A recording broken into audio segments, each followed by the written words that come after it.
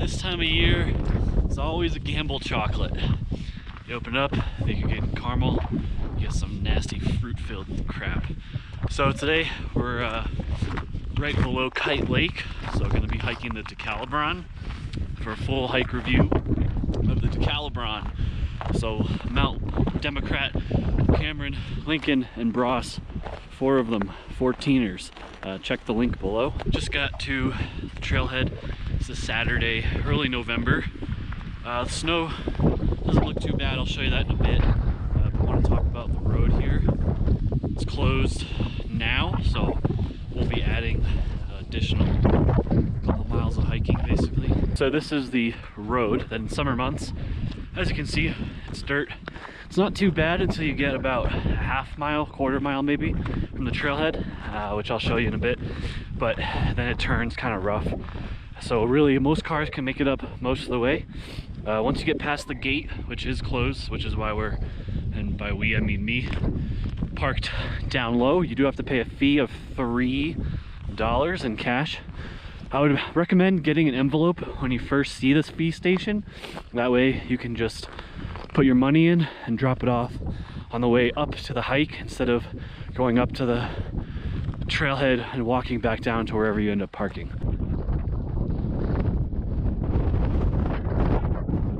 Up here at the upper trailhead, and yeah, snow level's not too bad. So let's bring it to speed here. We have Democrat. That's a false summit. The true one's just over the hump there. Cameron, Lincoln is through there, and then Bross is actually like right over that hump. So the standard approach here is just gonna work your way in and then up to the saddle, take a left. Pretty annoying snow, as you can tell by that last shot of me. It's I don't know, maybe a couple inches, 3 inches deep. It's like a little crusty on top, but completely sugar snow underneath, so it's not well traveled.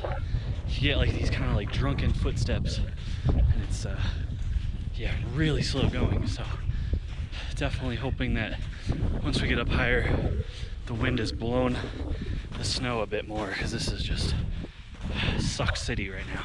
Framing the frozen Kite Lake underneath the slopes, southern slopes of Mount Democrat. So this is Kite Lake is a popular spot to camp.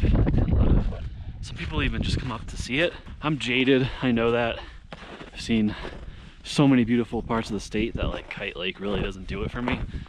But I don't think it's worth it to just come up to see Kite Lake. There's so many more, much prettier alpine lakes in Colorado that Kite Lake's like a puddle.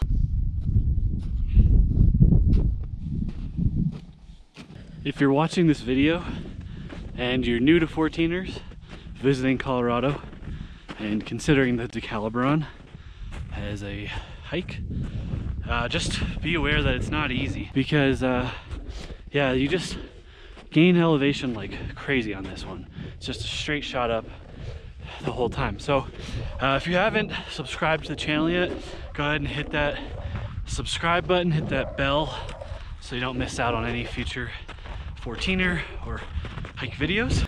I will admit that any hike in the snow is going to be more difficult, so that's probably a little bit of the factor here, but yeah, it's just straight up. I talk about it in my ranking the 14ers video, since I have hiked all 58, where the DeCaLiBron sits, so I'll include that somewhere in the description below. So if you want to check that out, there are no easy 14ers in my opinion, just easier ones relatively compared to the other ones.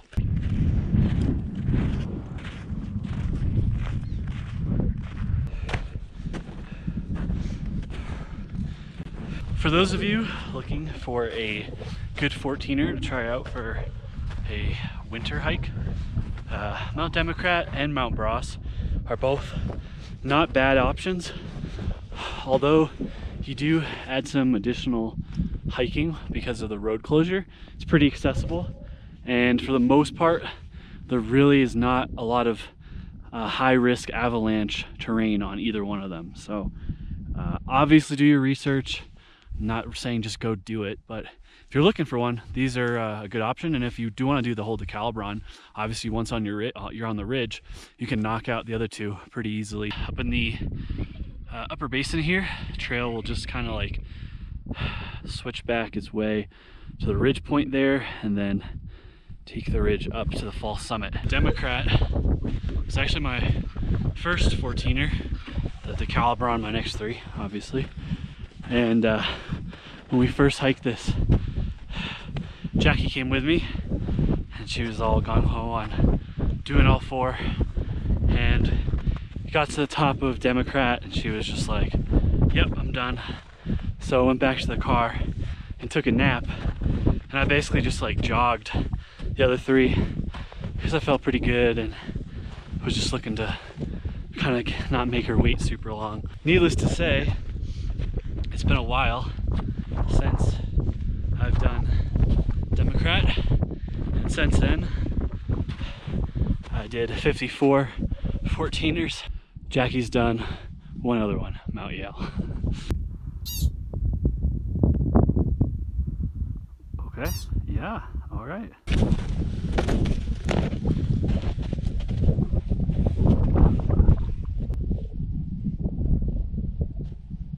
Nearing the top of the saddle, just giving you a quick look back. So parking area right around there, upper trailhead right around there. Wee bit windy. That is where we're going next. As is often the case with notches or saddles of mountains, that was a wind tunnel. So don't be discouraged if it's super windy when you get to that point. I have this love-hate relationship with eating before I hike, because on the one hand, it obviously gives you way more energy, and the other hand, I always have to go to the bathroom. And so it's like, do I want to feel good or feel bad? And really I end up feeling bad either way, so joke's on me. That's the way up to Cameron, and that is actually Cameron. So the reason why Cameron is not a true 14er is because in order for a mountain to be a 14er, there has to be 300 feet of vertical gain and loss between here and Democrat behind us. That saddle back there is just over 13,000 feet. So as I always say, someone just fell down there. It's a good spot to turn around if you're not feeling great. Still have another 1,000 feet of climbing to go.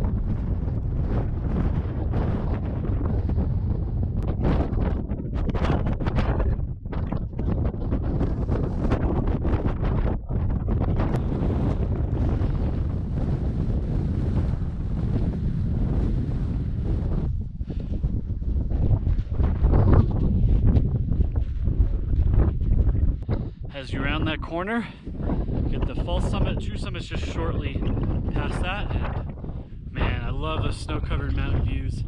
They're my favorite.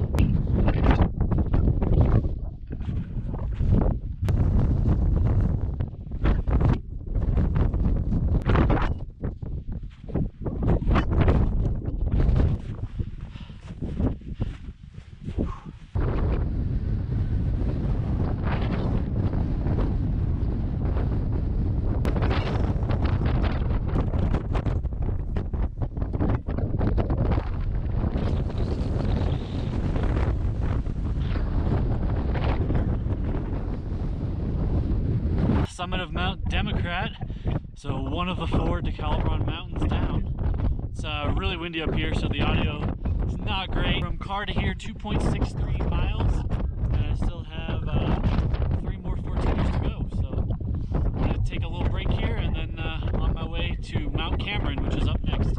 I'm totally nerding out right now, but look how cool these footprints are. These are obviously like a couple of days old, and the wind has blown off the soft top layer of snow, but it's kept the imprint there. Just pretty cool stuff, at least for me. You guys probably think this is lame AF. I know it's gonna be super windy back down on the saddle, but basically to catch you up where we are, just retrace the steps from Democrat back down to the initial saddle here, and then the trail for Cameron is gonna go right up there.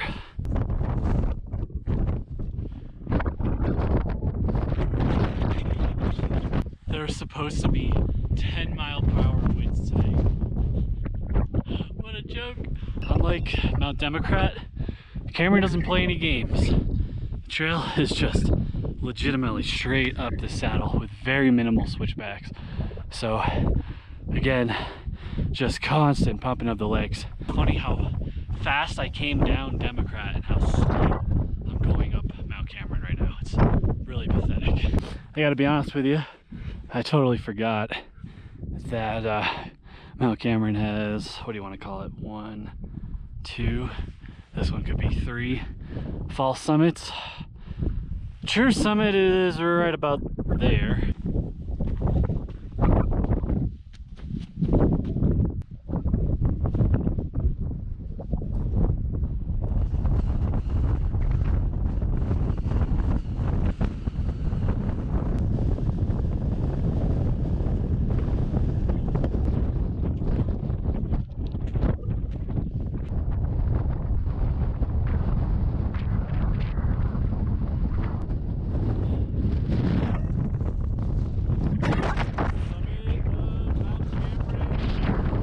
Looking back to Mount Cameron, obviously it was super windy up there, so I couldn't record anything that would be audible, but that's the summit just right up there. Now that you've left Mount Cameron, it'll be very, very obvious. It looks like a road almost up to Mount Lincoln.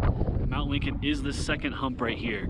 It's the most technical of the 4, and it's really not technical. It's like class 2 at the highest, so don't get too intimidated, but yeah, it's pretty unique up here. It's like a big flat gravel field at 13,000 plus feet.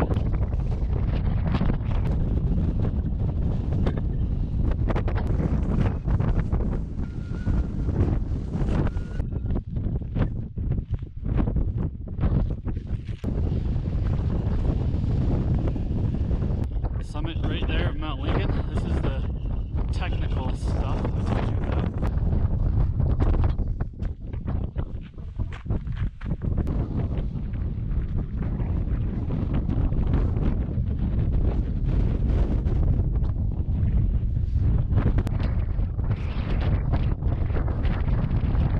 Summit of Mount Lincoln, second time up here. This side of the ridge is windless, which is so awesome because I've been walking in the wind for like 3 hours now, and it's starting to really annoy me and like beat me down mentally. So nice change of pace for a little bit. Very warm up here. This over here is Mount Bross. You can see, maybe make them out. There's a ton of like jeeping roads up here. You can actually drive pretty close to the summit of Mount Bross. This right here is a Centennial. I don't know the name of it offhand. Once you get over Mount Cameron, a lot of your climbing is done for the day. You do have a little climb to get up to Lincoln and a little climb to get over to Bross, but really the big climbs of the DeCaLiBron are getting up to Democrat and then getting up to Cameron.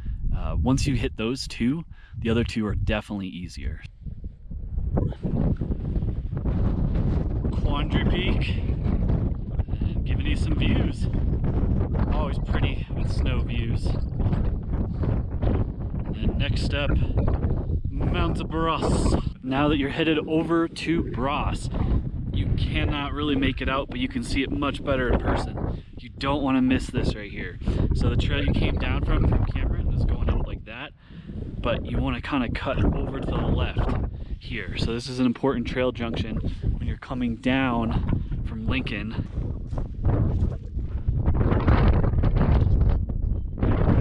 While we have minimal winds here, let's talk about Mount Bross for a second. So as you've probably read, if you're hiking the DeCaLiBron, Mount Bross is on private land. Theoretically, if you go to the summit of Mount Bross, you are trespassing. Now obviously hundreds of people go to the summit of Mount Bross every year, and it's a more complicated issue than you're trespassing because the land is split up around Mount Bross and owned by so many different people that it really is kind of a clusterfuck, honestly.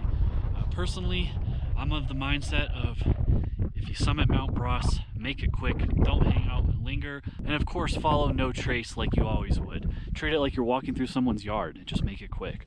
I know there's some people that don't want to do that. There is a bypass trail to not summit Mount Bros, and I'll show you that in a little bit here. This is where the private property line starts, so they tell you to stay on the trail. So I'm just going to give a quick rundown while there's no wind. Basically, the bypass trail will take you like right there and then down again. And the summit is right there. It's a very murky issue, and ultimately, I can't tell you what to do. It's your preference. Is it important for you to get on the summit of Mount Bros? All right, cool, go get it. If it's not, you don't feel comfortable trespassing, then don't do it. There's nothing forcing you to. This is the point where you make your decision. Left here goes up to Mount Bros. Right is the bypass trail. I've been thinking about this for like the last 20 minutes. What do I do? What do I do? I think for obvious reasons, and you can read between the lines on this, I'm not going to summit Mount Bros today. I've already been up there twice. I really don't feel the need to show you it. It's very straightforward from here. I will say, there's not a lot doing up there, so you're really not missing much. It's a pretty ugly summit. From the other side, this sign will tell you the trail goes this way. You can obviously see that trail that goes up to the summit.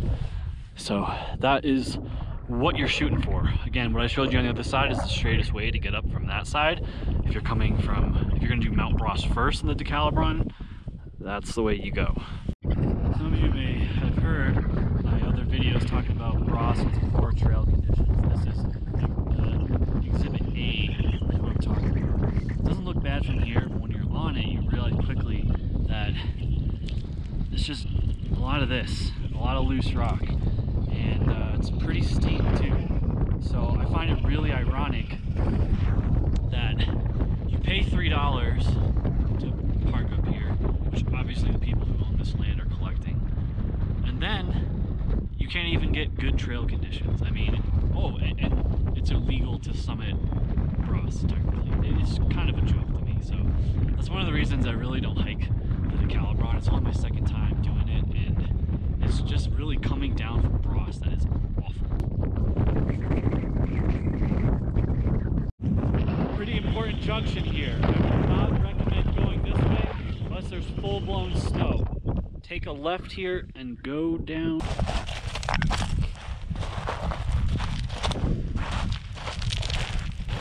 Down that god-awful garbage onto this garbage. A little bit more defined, at least. Gotten down from the steepest part, so it's only slightly terrible here. Still not great. This trail is just a disaster. Man, it just sucks. It's like wild because for how popular it is, you'd think that it'd be one of the first trails to get trail maintenance, right? But the problem is, because it's privately owned, because there's private land in here, groups like Colorado 14ers Initiative can't come in and do trail work. The trail work is supposed to be done by the people who own the trail. One last look at the DeCaLiBron before we get too low here. Okay, use your imagination here. Picture a nice little waterfall in the summer. Isn't that nice? Okay, thank God, finally back down to the upper trailhead here, and what a beautiful backdrop. That's the positive of that really crappy trail, is having these nice views to look at to keep you mentally chugging. Okay, so I have another mile to the car, so with the extra mileage, it'll just be short of 9 miles. As I said earlier, the DeCaLiBron, specifically Democrat, maybe Cameron, are good first winter hikes. So if you're looking to get into that, do your research, make sure it's safe, but it's a nice option. The DeCaLiBron is dog friendly. This is a very popular hike.